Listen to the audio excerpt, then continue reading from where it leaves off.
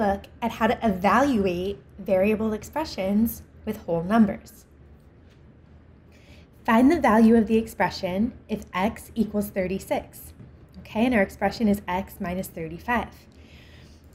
When they give you a value that's equal to your variable, what we would do is substitute the number in place of the variable. So if you think about that word substitute, it means to put something in place of something else. You might have had a substitute teacher before, right? That means that that substitute teacher is going to take the place of your teacher for the day.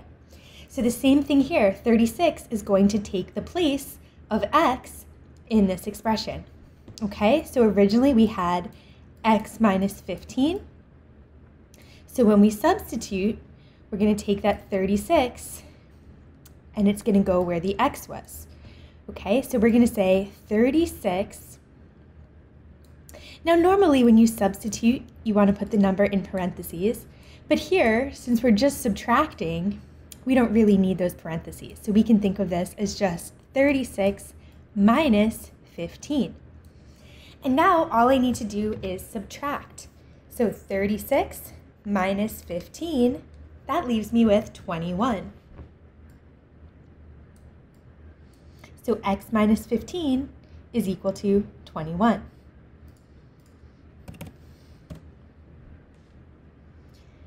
Find the value of the expression if x equals 48. Okay, well if x is equal to 48, I'm going to take that 48 and put it in place of x. So when I rewrite this expression, 27 plus, in place of x, I'm going to put 48. And again, you can start out with the parentheses. We're supposed to use them when we substitute, but sometimes it makes a difference, sometimes not. In this case, we're just adding. So we're going to think of it as 27 plus 48. Okay, and now all I have to do is add those numbers together, 27 plus 48, and that gives me 75.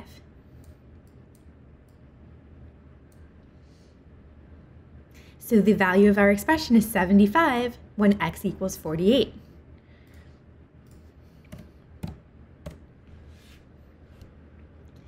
Find the value of the expression if x equals 47. Okay, well I'm going to substitute, and that means I'm going to put 47 in place of my x. So when I rewrite this, 47 plus 43, and I'm going to evaluate or work that out. Okay, and again, I don't really need the parentheses here. And now I'm going to add.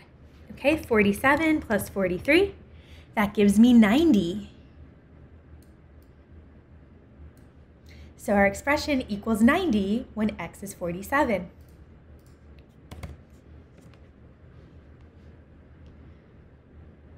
Find the value of the expression if x equals 2.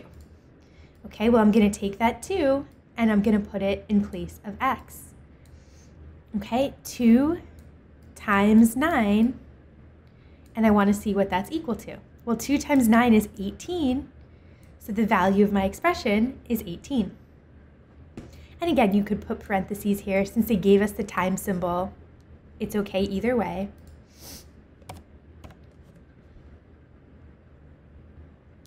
Find the value of the expression if x equals 4. Okay, well I'm going to substitute or put the 4 in place of my variable x.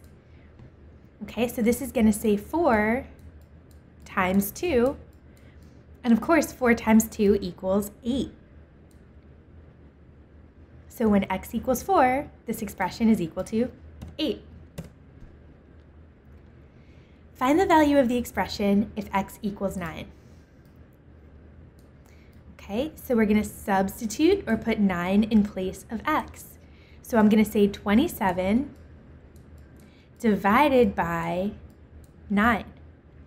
Well, 27 divided by 9 gives me 3, so my expression equals 3 when x is 9.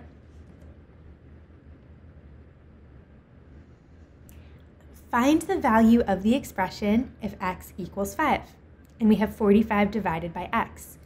Okay, well, whatever the variable is equal to, remember we substitute, or put that number in place of our variable.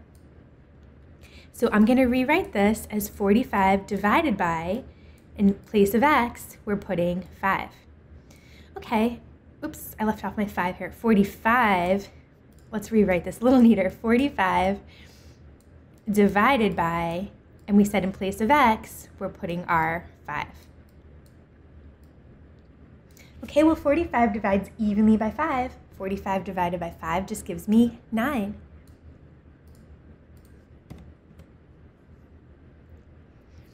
Find the value of the expression if x equals 2. Okay, so this time 2 is going to take the place of x. So I'm going to rewrite that as 4 divided by 2. And 4 divided by 2 gives me 2.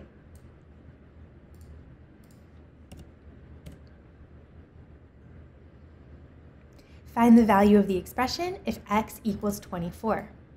Okay, so we're going to put 24 in place of x.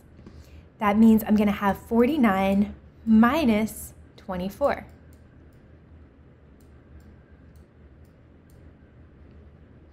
Okay, and that's going to give me 25.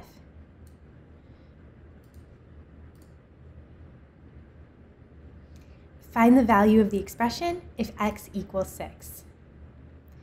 Okay, well I'm going to take 6 and put that in place of x. So instead of 7 times x, I'm going to rewrite this as 7 times 6.